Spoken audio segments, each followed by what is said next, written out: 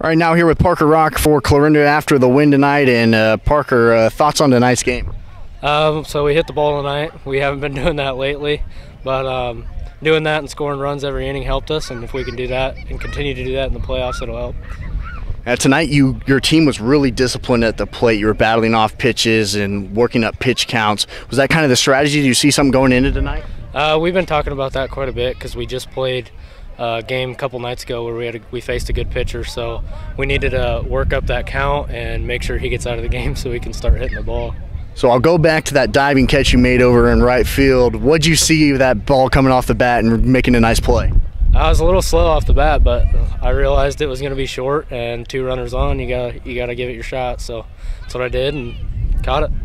And then now, quick turnaround, kind of going into Tuesday, and as the postseason continues, and what's kind of been an odd season, do you look forward to that opportunity, and what kind of things are you looking for? I'm definitely looking forward to getting revenge on Shan, and we're not going to take it lightly, and we're going to hopefully handle him. Absolutely. Thanks, man. Thank you. I thought we played pretty well overall. We were able to score every inning tonight against a very game but young Red Oak team, and they put 2 on in the first inning right away to put a little pressure on us. So happy to come back in, get a couple runs, and loosen up a little bit. Your team tonight was really disciplined at the plate, working up pitch counts and battling out bats with foul balls. Was that kind of the game plan going into tonight? When we're playing good baseball as a team, as an offensive approach, we do a pretty good job of that. And tonight was a good example of that. We were patient, got some good pitches to hit, and didn't miss them. So if you can do that successfully, you're going to have some chances to score some runs.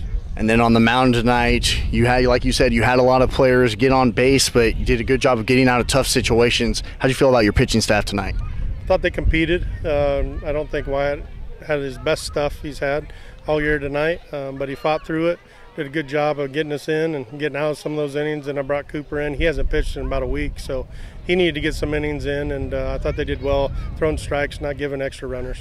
So now as the postseason continues for you guys, what are you looking for on Tuesday? Same thing, consistency. Hopefully we got to drive some run-ins. I know we had 11 runs, but we still left 10 or 11 out there. So we got to find a better way as we keep moving forward here to score runs. And it's never easy on the postseason trail. Absolutely. Thanks, Coach. Thank you.